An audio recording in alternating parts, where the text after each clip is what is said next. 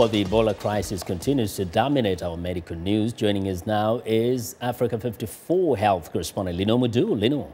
Hello, Vincent. Hello, everyone. A U.S. citizen suspected of having Ebola has tested negative.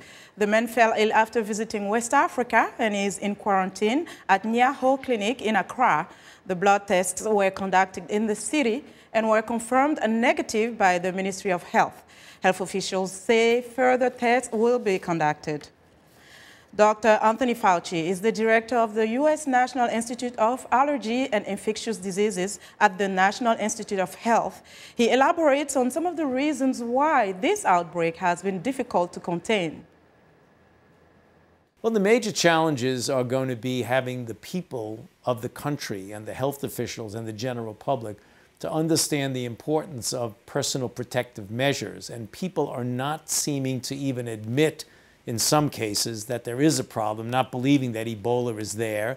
There have been some very unusual perceptions that it's the health workers that are actually bringing the Ebola in, and there have been some backlashes against, for example, Médecins Sans Frontières, who are trying their best to contain it. And it's a lack of resources to get the appropriate care and treatment. We're seeing some serious lack of attention to the kind of protection that you need when you take care of a sick person. That's one of the first challenges.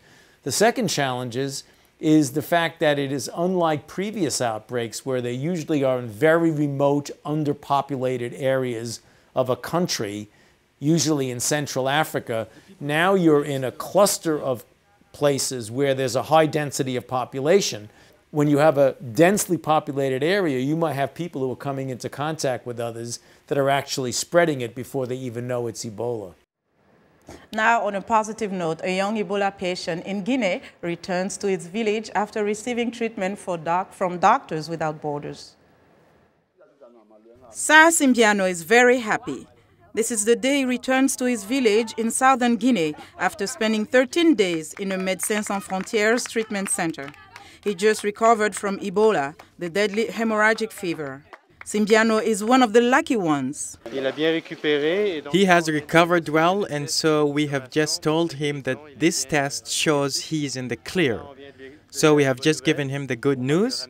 We will give him a decontamination shower, and after that we will take him to the village. The World Health Organization says this outbreak of the disease in Guinea, Liberia, and Sierra Leone is the most widespread and deadliest ever. More than 450 people have died from 759 known cases since February. Ebola causes fever, vomiting, bleeding, and diarrhea, and is up to 90% fatal. Highly contagious, it is transmitted through contact with blood or other fluids. Fadima Diawara, a health promoter working at the MSF Center, says Simbiano can help spread the word about the disease. We want to show him the center so that when he gets home, he can be a witness for us and help us with outreach.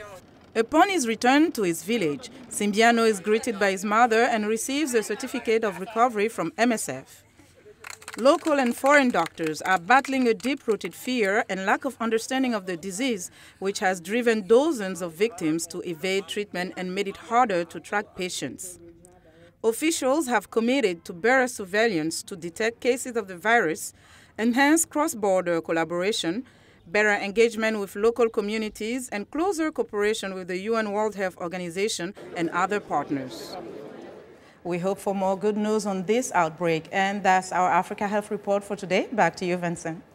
Well, thank you for joining us today, Linord. Be sure to watch for Linord Moudou every Tuesday and Thursday for the latest health news in Africa, right here on Africa 54.